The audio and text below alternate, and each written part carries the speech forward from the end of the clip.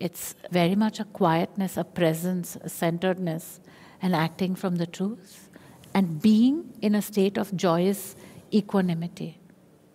That is the self-realization process. You realize self. You circumvent ego, and you act from self, which is love, which is truth, which is then expressed as compassion for all. Because when you're in tune with self, you're also in tune with the self of the other, because it's the same material.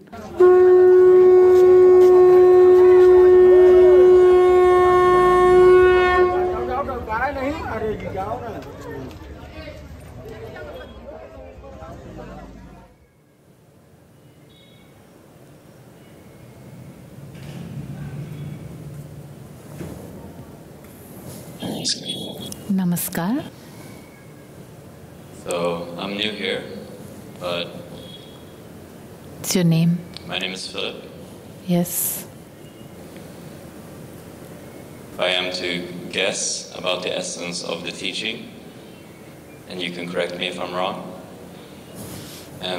it's about listen, follow, and then act, and surrendering into the inner silence, and then acting out of the love that is received in the silence, and then deconstructing the ego through that silence, and giving or extending the love, a deeper reflection that is deeper than body to body and mind to mind, but in the recognition of the reality of love, which is underlying our experience. Well, it's a way of interpreting what I have said. It isn't precise, but it's a start, of understanding conceptually what is being said here. So, what this teaching, when it's crystallized to its fundamentals, is saying is, you are Philip. What's your mother's name, Philip? Crystal. Crystal? Crystal, yeah. And where were you born? In Sweden. Which place? Stockholm. So you're Philip, son of Crystal from Stockholm. You take that as a limited identity because you don't want to increase that identity, because then it takes the form of ego, obviously. So you keep it extremely minimal. And that Philip, son of Crystal from Stockholm, is in this moment, right now, in a state of action. So in each moment there is action in this moment. If there is an action coming from Philip, son of Crystal from Stockholm, then that action emanates from or is impulsed by something which can be the truth impulse, which is the Antarguru, the inner master, the Antaratman, the inner residing, individualized soul within each one. Or his action, or this action of Philip, is made to happen by the ego, which is a collection, it's an ego lie, it's a collection of various suggestions which come from that socialization process and also from the genetic inheritance. So there you are, and your choice is to act either from that truth, if you are able to discern it at all, because the louder the ego is, the less you are capable of discerning that impulse. If you are in a state where you are able to discern that impulse, you go with the impulse, you go with the truth action. So you train yourself to move with that truth action by bending in a surrender state to the truth itself. This idea about the soul or the truth or the center of your being silent is now deconstructed even further to find that it is not silence but an impulse. It's solidity of an impulse. You can almost say electromagnetic in nature.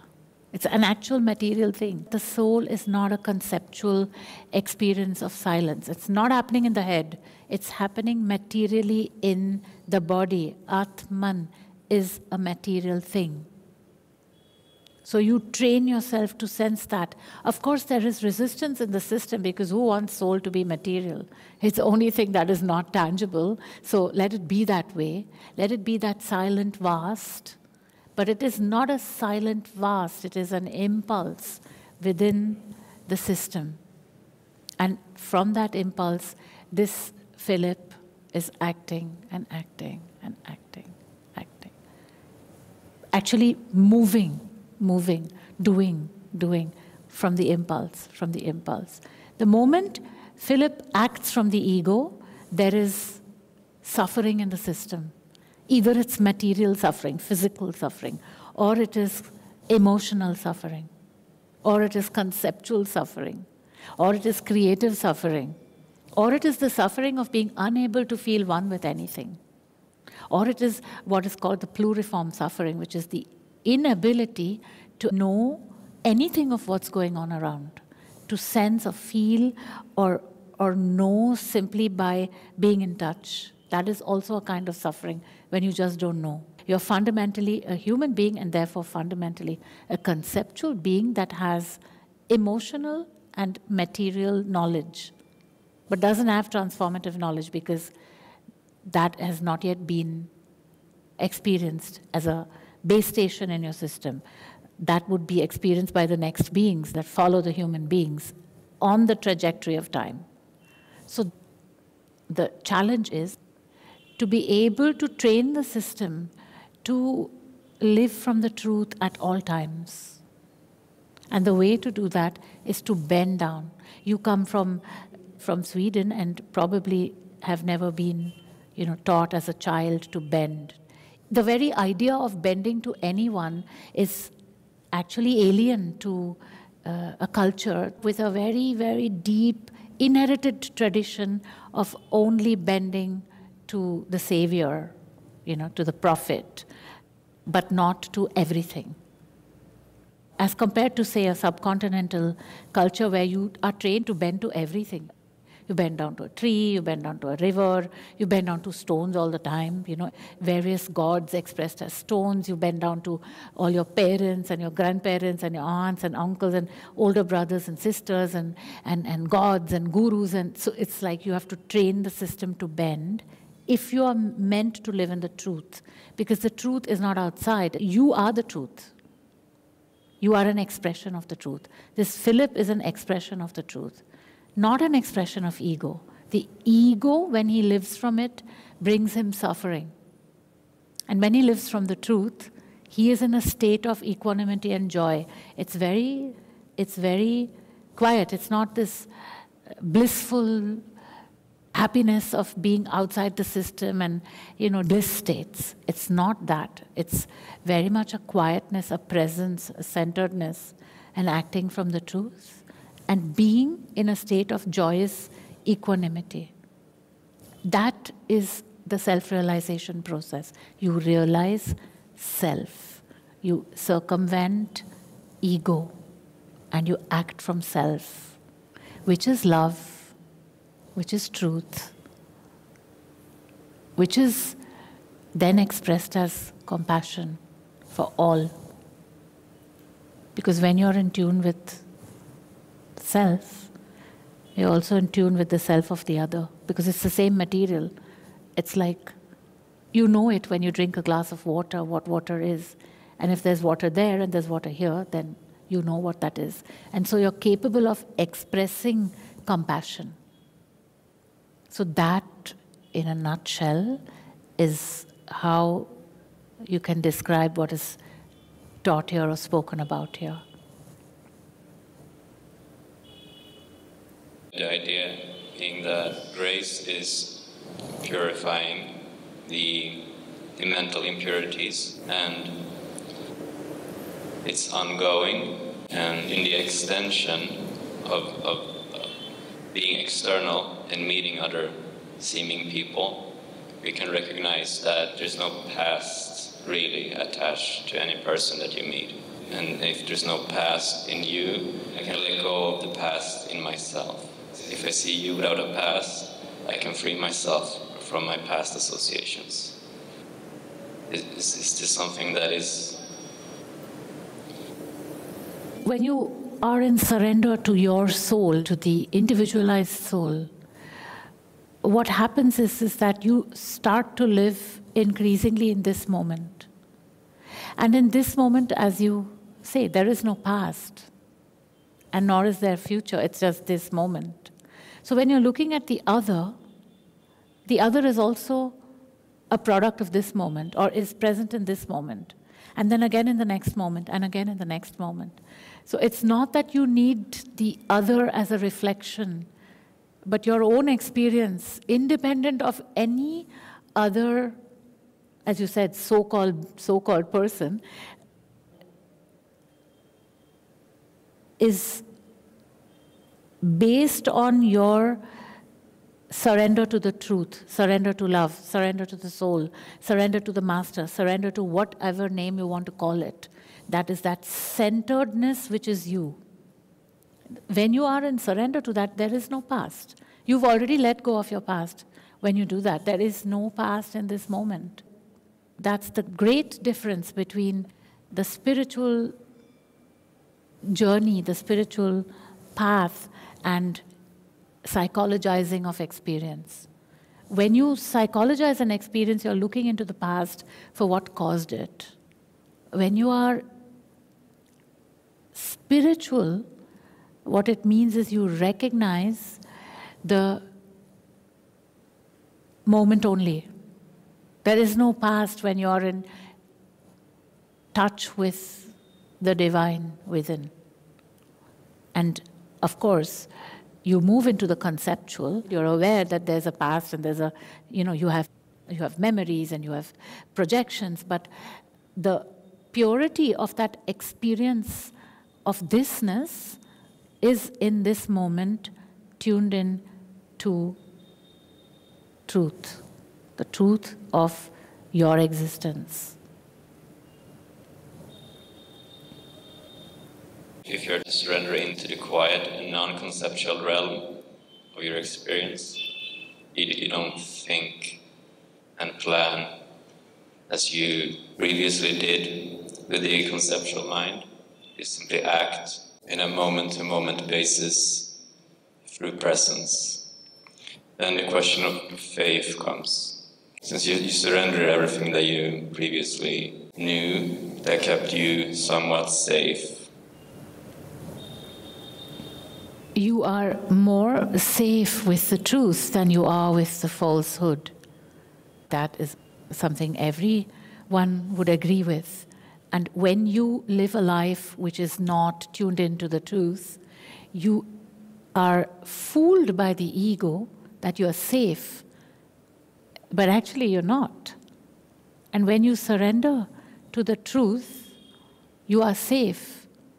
But the ego will continue to frighten you and tell you not to go with the truth. You are safer if you go with the noise of the ego, because it suits society, it suits greedy capital, it suits systems, if those living within those systems obey the ego. The ego is created by those systems. If you are ready to surrender to the truth and go with it, there will be more physical coherence, contour, strength. There will be more emotional experience. It'll be deeper, more vibrant, and you won't be the victim of it, because you allow yourself to experience emotionally, which you otherwise cannot, because you become the victim. There will be a greater degree of conceptual clarity, precision of thought, ability at logic, sharper rational abilities, and also the ability to think as little as possible, because thinking is not a way of knowing. And you will definitely widen and deepen your ability at any form of creativity which is required for you, for your particular circumstance. You'll be able to create with a greater ability to make associations possible, in a transformative sense, I mean. For example, if you are a poet, your poetry will evoke associations with others, which is the aim of art, to evoke as many associations as possible and create superstructures of associations. So that too will strengthen. You will also have the ability to deepen into the occult world, into knowing what is beyond what is available to the senses. And you will also be able increasingly to experience oneness with everything, because you are one with yourself, If you're outside, if you're in a spiritual experience where you're cosmic, where you've blissed out, then you're not present here. If you're not present here, you cannot have these experiences. You cannot. Because you have to be present for that lateral expansion in consciousness to happen. You'll be outside, of course, you'll be blissed out. You'll be able to describe what perception is when you have no attachment to the body. You won't be able to be powerful in this existence, which is why you're in a body anyways. If you are meant to have cosmic experiences, then you're a spirit. Then you don't have to be in the body. It was okay for human beings to have mapped the cosmos. And that has happened over thousands of years of meditations and practices to go out. But it is known now, and it is known that you have to reintegrate. So you'll also increase that ability to be one with the other.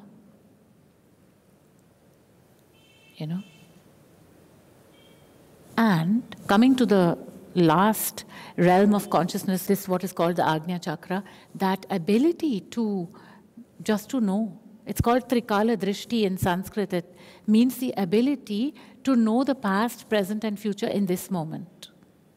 It means the ability to have this X-ray vision. You look at somebody, you just know what's going on. Like you don't need to think about it. You receive the information all the time. Anything that is within the periphery of your vision, you just know, and even behind you where you can't see. So that level of power in the system, and not power to have power over other people.